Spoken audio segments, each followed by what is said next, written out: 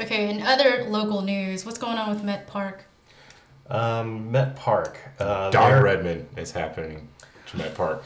There is a, I would call him a moron, but again, moron's a bad name. But there is a city councilman by the name of Don Redman who thinks it would be a good idea to no longer have live ticketed concerts at Metro Park.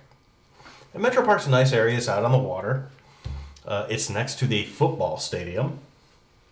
So there's like plenty of areas to park. It doesn't, I believe he was citing noise pollution as the reason. What?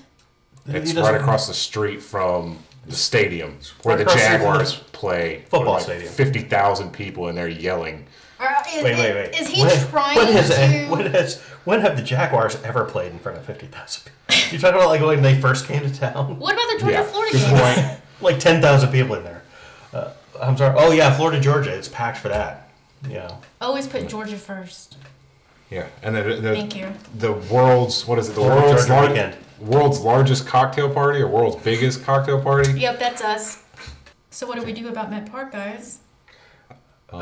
Email your city councilman for your district. I know somebody in the Facebook group, I forget their name, emailed pretty much everybody on city council, and they got 2 or 3 replies posted them to the group, and basically every reply they got back, or any councilman willing to give them a reply, basically said they weren't supporting this bill. So that's at least 2 or 3 votes that I know of. But I mean, you still got Don Redman. I guarantee you Kimberly Daniels is going to be behind it. Well, Kimberly Daniels is retarded.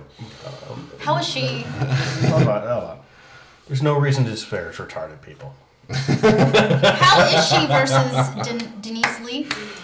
Denise Lee is actually, in my opinion, the best city council person that we have.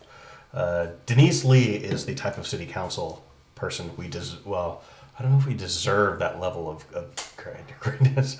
I don't know, maybe Don Redman is what this city deserves, but no, Denise Lee is great. Denise Lee actually cares about people, cares about issues, is willing to stand up to people in her own parties, willing to stand up to our mayor on issues that other people think might be trivial but are important.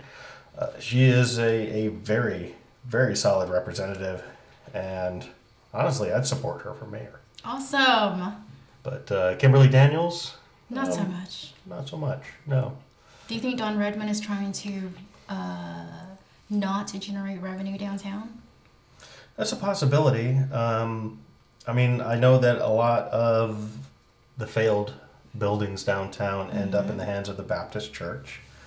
They have managed to pass laws. So it used to be that the Baptist Church had a majority of the seats on our city council. First Baptist Church takes up like 5-6 blocks just for their church downtown.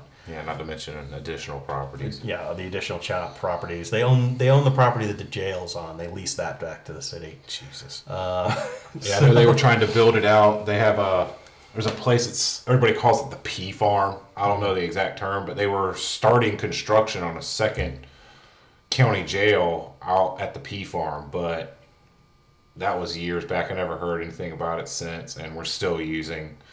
Yeah. Are you familiar with that? No, not at all. Neither am I. It's the first time I heard about that. Yeah, but it was because of the church. Because it cost us money to rent the land that massive buildings on. Yeah, but he's a First Baptist member. I'm willing to bet he gets most of his orders from there. I can't imagine that Don Redman actually thinks. Well, when I met him... I can't imagine he actually thinks. When I met him, he seemed pretty cool. He doesn't seem like a malicious person. He just seems like an incredibly stupid person. I mean, that's just my opinion of him. I've had I've had in-depth, long conversations with him, and he's an idiot. I mean, he's a complete idiot. He's not a complete idiot. He has owned his own business for quite some time. Is that right? He cuts hair. I mean, come on. I mean, that's what he did in the Navy. He cut hair. He uses clippers. I mean, it's not, I'm sorry, it's not rocket science. Maybe that's his one skill. But he's brick stupid. I've had conversations. He can't even defend his own views. you would have a conversation with him about different issues that like the Occupy people that he was dead set against were in favor of. And every issue, if you explain it to him, he's like, oh yeah, I agree with that. It's like, why are you out here? Why are you here? Because I don't like the way you're doing this. What?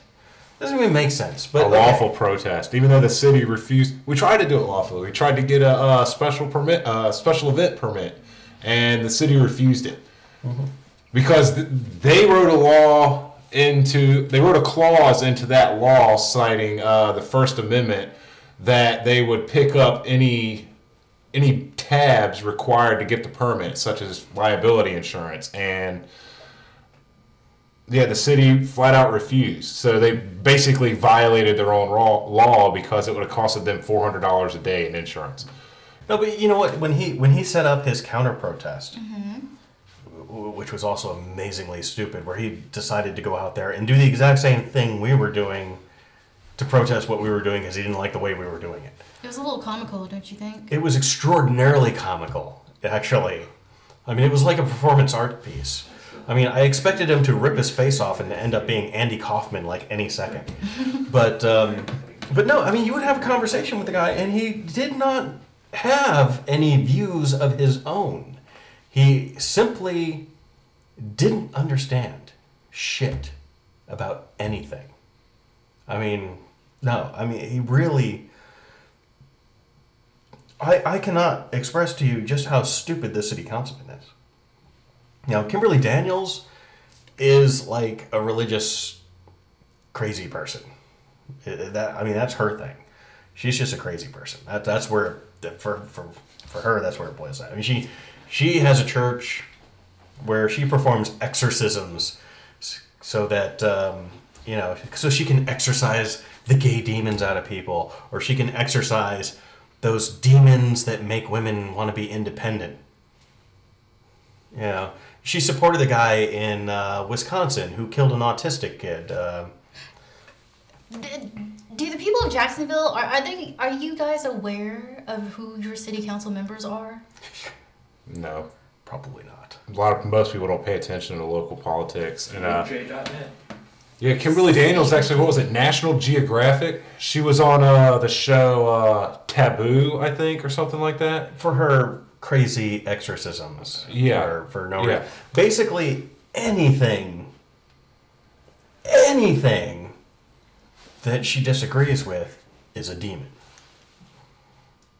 How is she a city council member? I think she's an at-large district member, so that's like the whole city votes on that. And she won because her opponent was a slightly crazier. I mean, it's like...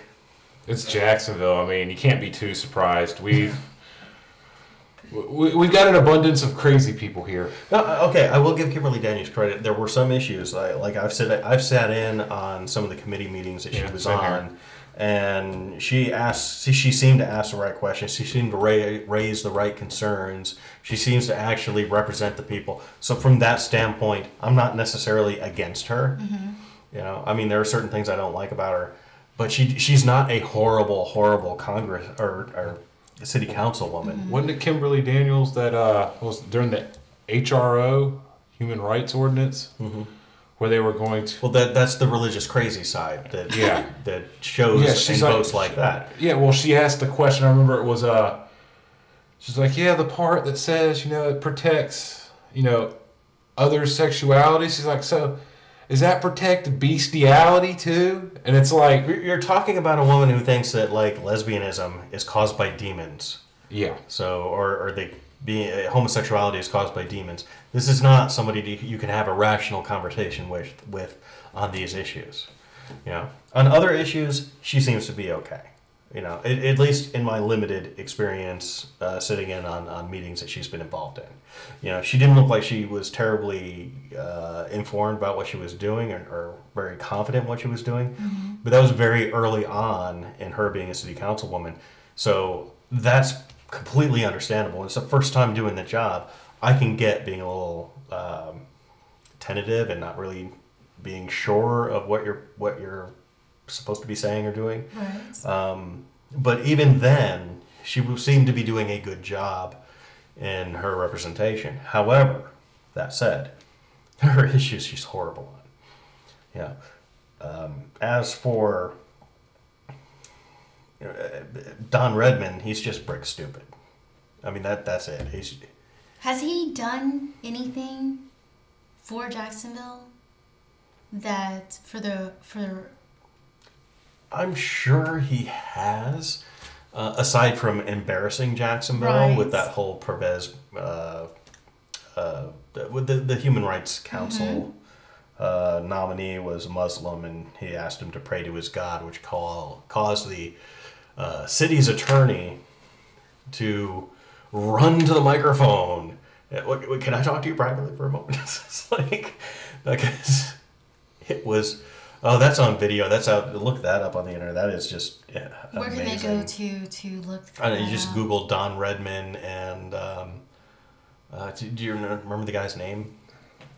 Here, I'm pretty sure I should be able to look it up. Don Redman Muslim would probably work. Probably.